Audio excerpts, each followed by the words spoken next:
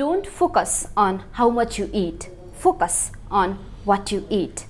पक्कै पनि तपाईले पेट भर्नको लागि खाएको खानाले भन्दा स्वास्थ्यको लागि खाएको खानाले बढी लाभदायी गर्छ। अब तपाई आफै सोच्नुस्, तपाईले केका लागि खाँदै हुनुहुन्छ? स्वास्थ्यको लागि या पेट भर्नको लागि? नमस्कार, हेल्थ टेलिभिजनको कुकिङ शो हेल्दी कुकिङमा यहाँलाई स्वागत छ। म पुजा गिरी। हामी यस कार्यक्रममा कुनै पनि खानालाई सही र हेल्दी तरिकाले कसरी बनाउन सकिन्छ भनेर यहाँहरूलाई बताउने छौं। र आज पनि हामी तपाईहरुलाई यस्तै खाना बनाउने सही र हेल्दी तरिका बताउने छौं। र त्यसको लागि मलाई आज फेरि साथ दिदै हुनुहुन्छ शेफ मोहन थापाले। आउनुस् उहाँलाई स्वागत गरौं। Chef, welcome to the show. धन्यवाद। सो शेफ, आज हामी हाम्रो दर्शकहरूलाई के बनाएर देखाउँदै छौं? आज हामी होममेड पास्ता, घरमै पास्ता कसरी बनाउन सकिन्छ भनेर हामी हाम्रो दर्शकबिनलाई देखाउँछौं भने, अनि अर्को चाहिँ हामी vegetable broth soup, healthy soup जो बिरामी पर्दाखेरि पनि घरमै बनाएर खान सक्ने सुप चाहिँ हाम्रो घरमै भएको सामानहरुले चाहिँ सुप बनाएर देखाउँछौं दर्शकबिनलाई।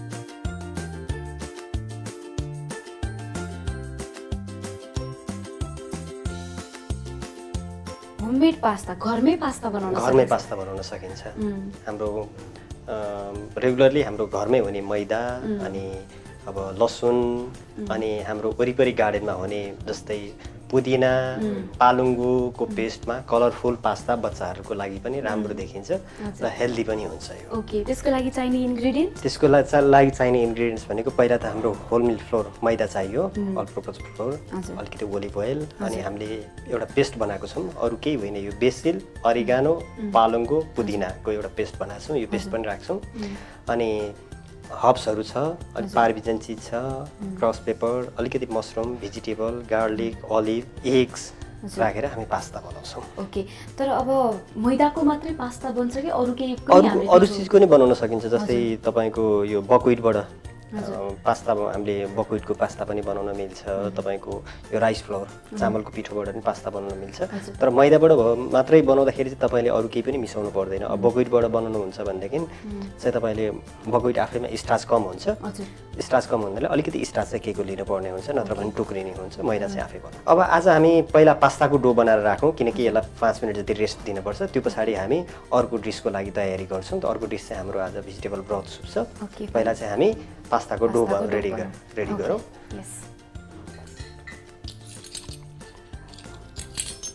हाम्रो फ्यामिली मेम्बर अनुसारले चाहिँ हामी पास्ता रेडी गर्न सक्छौं।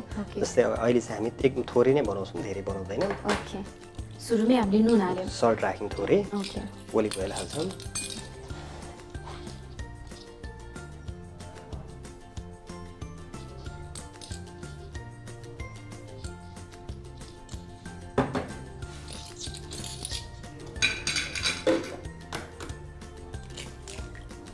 अन्डाको हामीले येलो पार्ट, व्हाइट पार्ट दुईटै प्रयोग गर्न सक्छौं त्यसमा।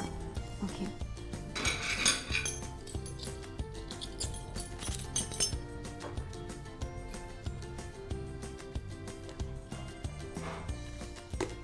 यो चाहिँ हामीले कति समय युज गर्न सक्छौं? यो हाम्रो 24 घण्टासम्म चिलरमा राख्यौं भनेदेखि डिस्कलर हुँदैन, किनकि यो छिटै डिस्कलर हुने चिज हो। हजुर,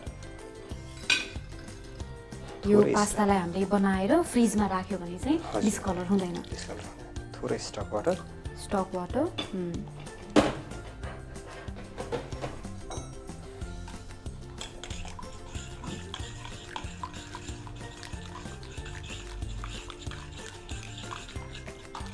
मजाले मिक्स गर्छौं। हजुर,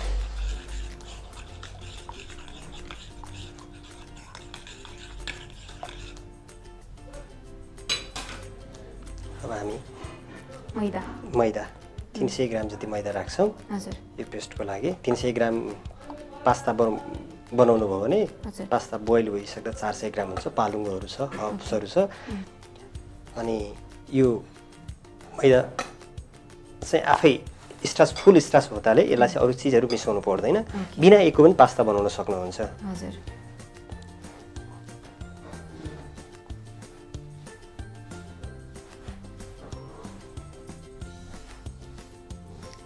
यो पास्ता बनाउन हामीले यति मात्रै इन्ग्रेडिएन्ट युज गर्छौं, यति भयो। अरु पनि थप्न मिल्छ। तपाईलाई अब जस्तै अब स्पाइसिसहरू मनपर्छ भनेदेखि तपाईँले क्युमिनलाई रोस्ट गरेर अलिकति राख्न सक्नुहुन्छ। स्पाइसी मनपर्छ भने अलिकति चिल्ली फ्लेक्सहरू। अब बाहिरबाट आएको सामानभन्दा घरमै हाम्रो एभाइलेबल भएको चिजहरू चाहिँ त्यसमा मिक्स गरेर बनाउन सक्नुहुन्छ। तपाईँलाई यो सिमोलेना अलिकति मनपर्छ भने त्यो पनि एड गर्न सक्नुहुन्छ। आटाको पनि पास्ता बनाउन सकिन्छ। आटा चाहिँ अलिकति स्टार्च कम हुन्छ, यसलाई पनि थोरै ग्लुटिन भएको मैदा अलिकति दिनुपर्ने हुन्छ। आटाको बनाए पनि अलिकति केही मात्राको मैदा चाहिँ मिलाउनु पर्यो। यसलाई चाहिँ हामी किचनको भाषामा चाहिँ डो भन्छौँ। पास्ता बनाउने डो भन्छौँ। यो डो चाहिँ तपाईँको राम्रोसँग मिक्स गर्नु भएन, अलि लसाइलो भयो, अलिक गिलो हो भनेदेखि चाहिँ पास्ता काट्ने बेलामा टाँसिन्छ। त्यही भएर एकदम मात्रा मिलाएर हाल्नुपर्छ। मात्रा मिलाएर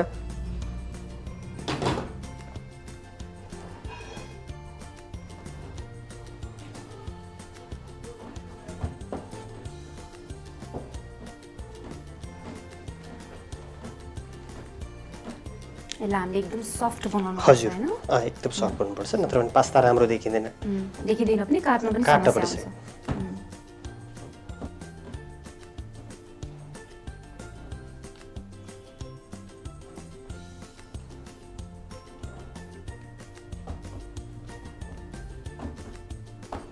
अब यसलाई हामी पास्ताको डो रेडी भयो, 5 मिनट जति रेस्ट दिन्छौँ। अब हाम्रो पास्ताको लागि डो रेडी भइसकेको छ हैन?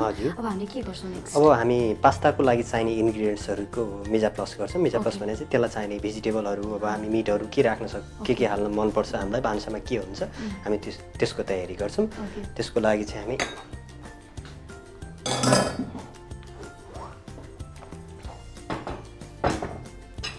हामीले अलरेडी चप गरेर राखेको लसुन छ, अलिभ राखेका छौँ, थोरै मसरुम लिन्छौँ, थोरै चेरी टमाटो, थोरै कुरिलो। यस, चेरी टमाटर, कुरिलो, हाम्रो भान्सामा भएको चिजहरूलाई हामी युज गर्न सक्छौँ। ओके।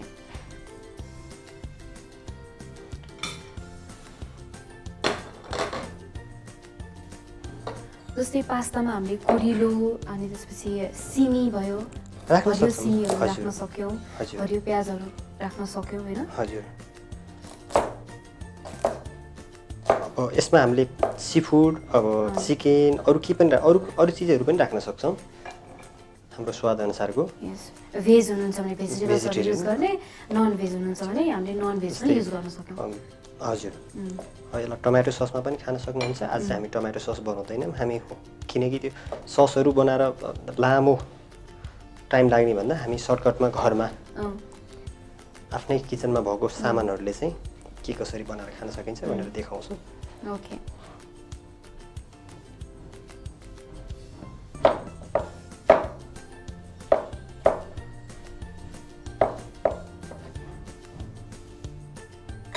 जस्तो हब्समा हामीले के युज गर्न सक्छौँ? पास्तालाई चाहिँ राम्रो युज गर्न सक्ने भनेको चाहिँ हाम्रो बेसिल पत्ता, अरिगानो। ओके, बेसिलको पत्ता। हजुर, यो बेसिल चाहिँ थाई बेसिल चाहिँ रातो हुन्छ, अलिकति स्ट्रङ खालको हुन्छ। यो चाहिँ इटालियन बेसिल हो, पास्ताहरूको लागि राम्रो चाहिँ इटालियन बेसिल हुन्छ। ओके।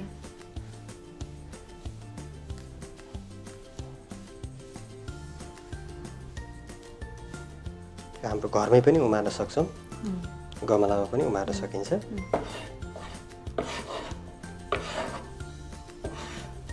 पास्ता डो रेडी भइसक्यो। अब हामी बिस्तारै पास्ता रोल गरेर पास्ता बनाउँछौँ। ओके।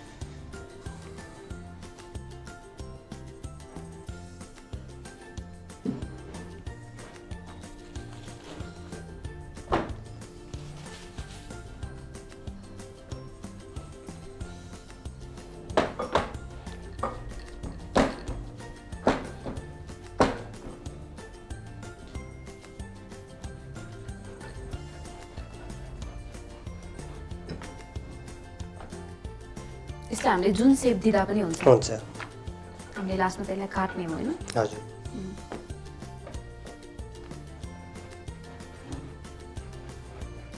कति मोटो हुनुपर्छ कि पातलो गर्नुपर्छ? मोटो हो भने धेरै पास्ता बाक्लो देखिन्छ, खाने बेलामा त्यति टेस्ट पनि भित्र सिजनिङ पनि छिरेको हुँदैन।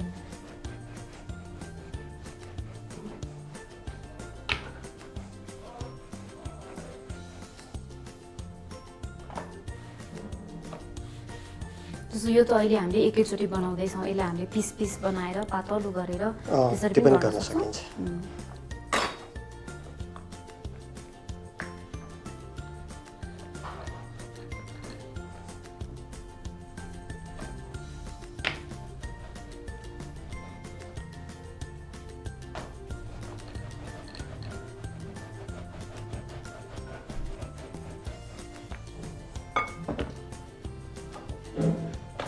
भनेपछि जति धेरै पातलो बनायो त्यति नै राम्रो हुन्छ। हामीले यसलाई निकै नै पातलो बनाइसक्यो भने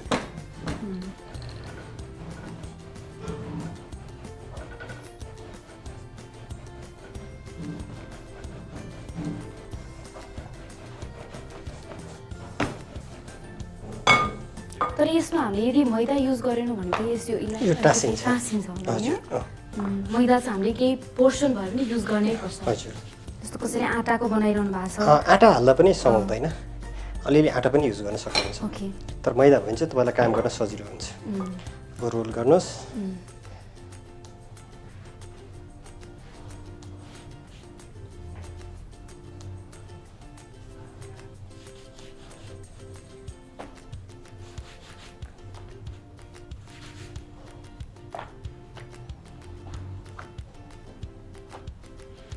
अब यसलाई हामी शेप दिन्छौँ हजुर काटेर।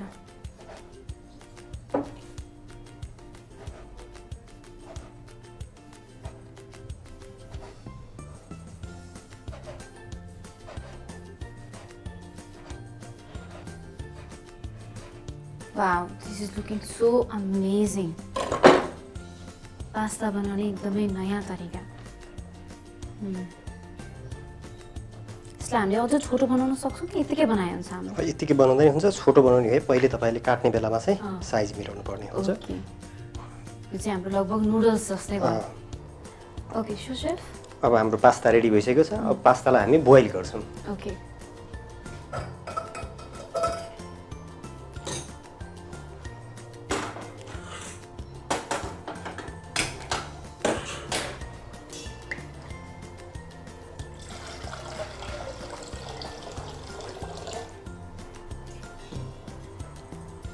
पिन्च अफ सल्ट, नुन हालेर हामीले बोइल हजुर।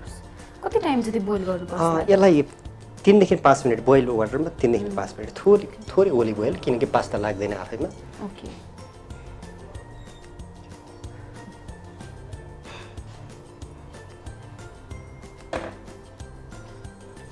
अब हाम्रो पानी रेडी भइसक्यो।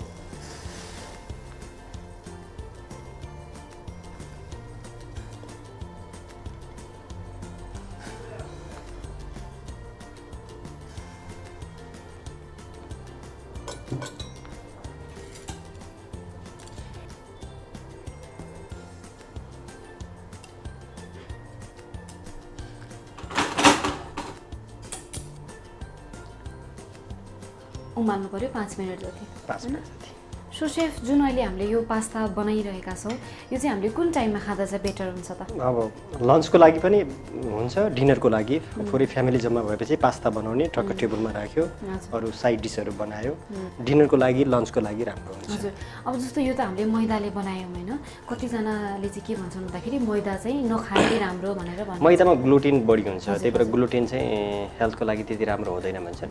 त्यही भएर तपाईँले यसको सट्टामा फापर बनाउन सक्नुहुन्छ, जस्तै अब आटाको बनाउन सक्नुहुन्छ, अनि अब राइस फ्लोरबाट बनाउन सक्नुहुन्छ, अर्को अब यो किनुवाको फ्लोरबाट बनाउन सक्नुहुन्छ। मैले पहिला होटलतिर काम गर्दाखेरि कोदोको पनि बनाएको थिएँ, फापरको पनि बनाएको थिएँ।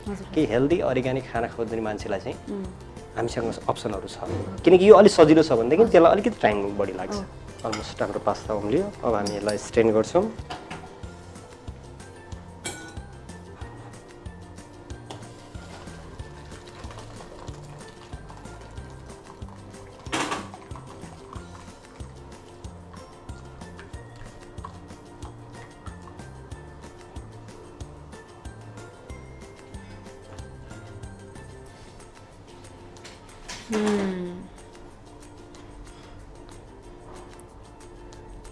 अलिअलि टुक्रिने पनि रहेछ हैन? अलिअलि टुक्रिन्छ। सानो भाँडामा गर्नु भने त अझ धेरै टुक्रिन्छ। ओके अलि ठुलो भाँडा हामीले युज गर्नुपर्छ बोइल गर्दा? हजुर। ओके एकछिन यसलाई 2 मिनट जति रेस्ट दियो, सेलाउनु पर्छ अब। हजुर। ओके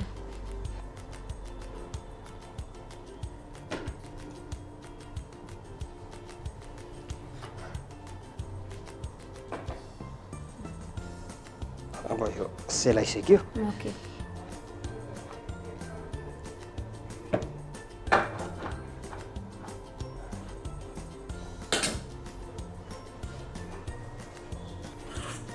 अब हामी पास्ता बनाउनको लागि इन्ग्रेडियन्ट्सहरु रेडी गर्छौं। हजुर।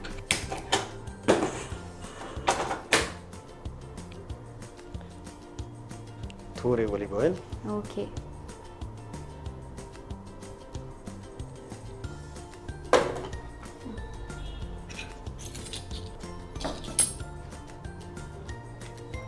garlic,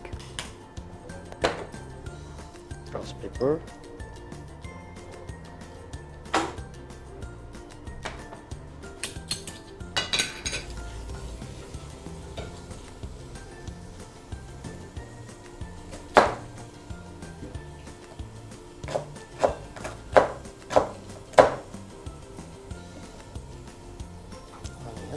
okay.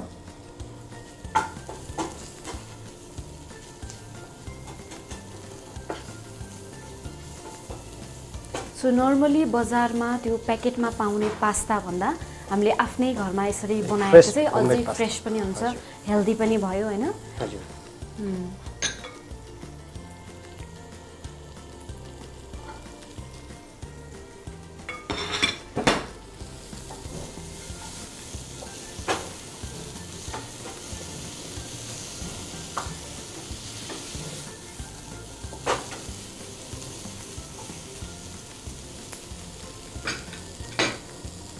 Pinch of salt. Okay.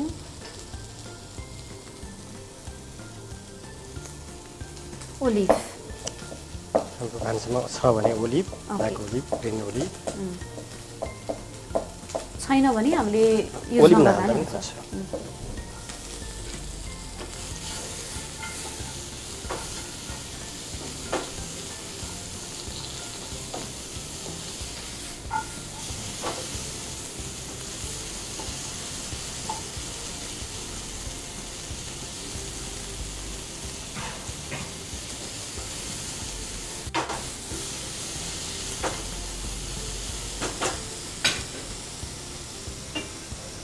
थोरै stock water. Okay.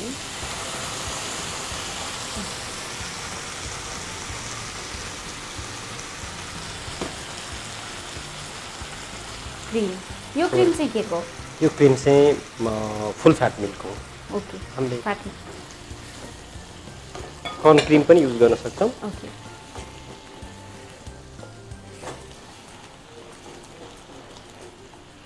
So normally यदि कसैको पनि घरमा क्रीम अवेलेबल छैन भने हामीले यतिकै स्टर फ्राई पास्ता गरेर यो सबै क्रीम नहालिकन पनि खान सक्छौं। ओके। छ भन्देखि अब हामीसँग चीज अवेलेबल के छ? हामीलाई चीज मन पर्छ भने हामीले अहिले चाहिँ पार्मेजन चीज लिएको छौं। ओके। पास्ता बनाउँदा जुनै पनि चीज हामीले प्रयोग कन्सन नर्मली इटालियनहरुले अनि युरोपियनहरुले चाहिँ यो पार्मेजन चीज, क्रीम अनि टोमेटो ससबाट पास्ता खान्छन्। ओके। पास्ताको भेराइटी उनीहरुको धेरै छ। हामीहरु चाहिँ अब चिल्ली फ्लेक्स, ग्रीन चिल्ली अनि टोमेटोलाई बोइल गरेर चप गरेर पनि सस बनाएर खान सक्छौं।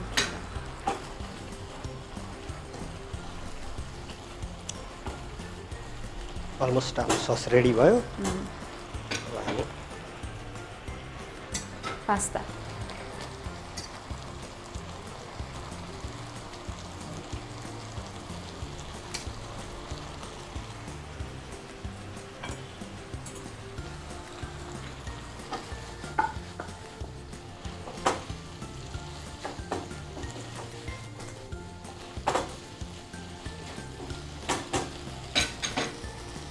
बेसिकली पास्ता त बोइल छ हैन? हामीले अब यसलाई कति टाइम पकाउनु पर्छ? अब यसलाई पर्दैन, तपाईको 2 मिनेट जति स्टर फ्राई गरेपछि भइगयो। ओके। पिन्च अफ थोरै सल्ट। तपाईको पास्ता रेडी भयो। ओके।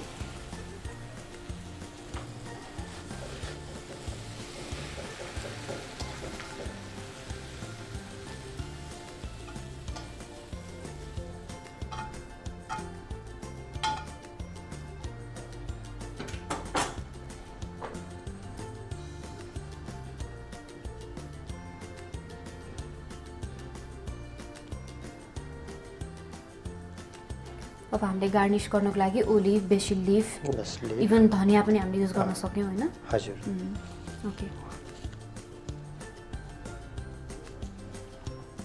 थोरै cross paper okay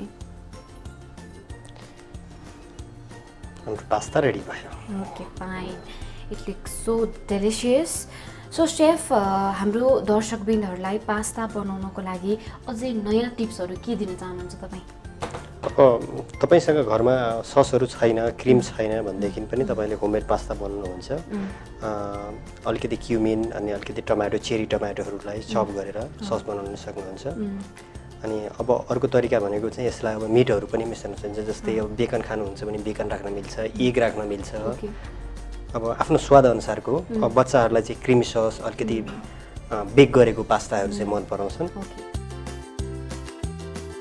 homemade pasta बनाउनको लागि एउटा भाँडोमा नुन ओलिभ ओइल अन्डा पालक पेस्ट र स्टक वाटर हालेर घोल्ने र त्यसमा 300 ग्राम मैदा हाल्ने र त्यसलाई मोलेर 5 मिनेट जति छोड्ने 5 मिनेटपछि मोलेको पास्ताको पिठोलाई मसिनो गरी बेल्ने र कुनै पनि आकारमा काट्ने त्यसपछि तातो पानीमा पास्तालाई 3 मिनेट जति उमाल्ने र सेलाउन राख्ने त्यसपछि एउटा प्यानमा ओलिभ ओइल लसुन मरिच प्याज च्याउ गोलभेडा र कुरिलो हालेर एकछिन पकाउने त्यसपछि थोरै नुन olive oil stock water milk cream Parmesan चीज सेलाएर राखेको पास्ता र तुलसीको पत्ता हालेर 5 मिनेट जति पकाउने र सर्भ गर्ने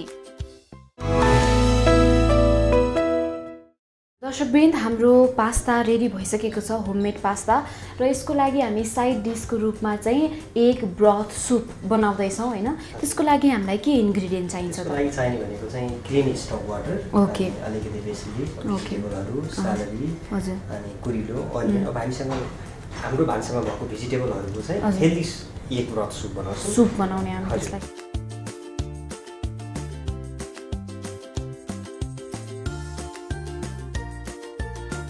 त्यसको लागि चाहिँ हामीले एग यहाँ अगाडि राखिसकेका छौँ भेजिटेबलहरू यहाँ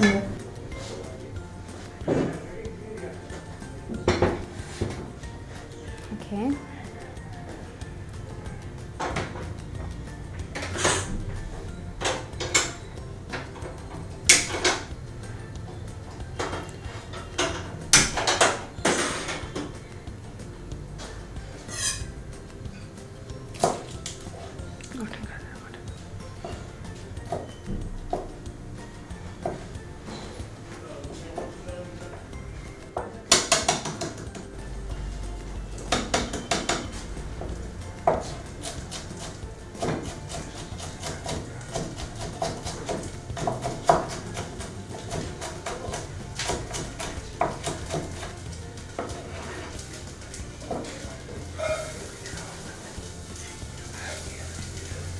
यसमा हामीले हाल्यौँ garlic, stop water, Yes. celery, त्यसलाई अब हामीले एकछिन पकाउनु पर्छ slowly पकाउँछौँ ओके यो मसला पनि दिन्छौँ सुप बनाउनको लागि जुनै पनि भेजिटेबल तपाईले युज गर्न सक्नुभयो त्यसको लागि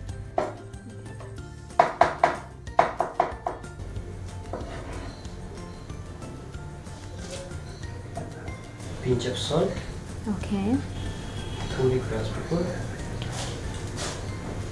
थोड़ी गाजर, थोड़ी काउली, थोड़ी सिमी, ओके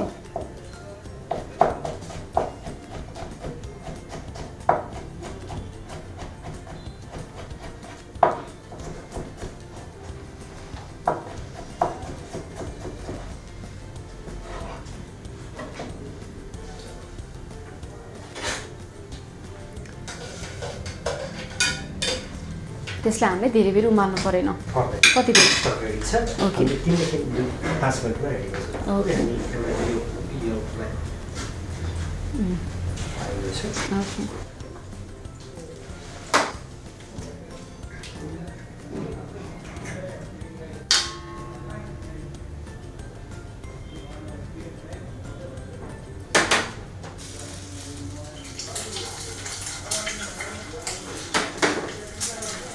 हामीले अन्डाको येल्लो पार्टलाई मात्रै बनाउँछौँ अहिले ओके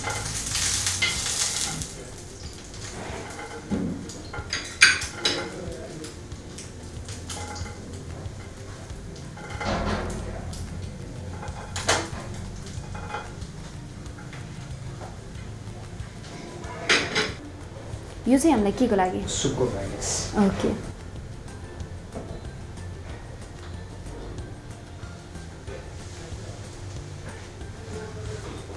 हामीले इन केस यो अभाइलेबल भएन भने ब्रेड पनि युज गर्न सक्छौँ ओके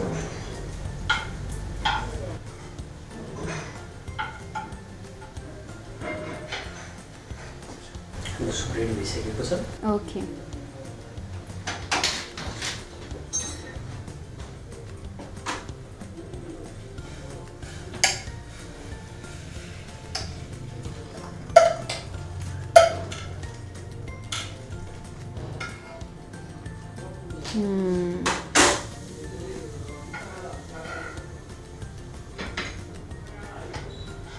जुन हाम्रो एकको येल्लो पार्ट थियो हाफ कुक्ड त्यसलाई हामीले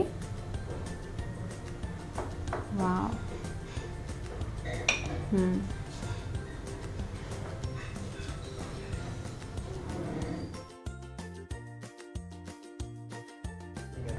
ओके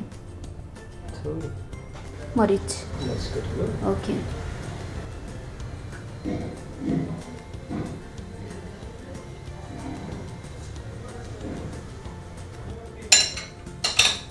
हाम्रो सुप पनि रेडी भयो ओके हाम्रो एग ब्रथ सुप पनि रेडी भइसकेको छ हाम्रो यसलाई चाहिँ हामीले पास्ताको साइड डिसको रूपमा पनि खान सक्यौँ अथवा यसलाई मात्रै छुट्टै पनि हामीले बनाएर खान सक्यौँ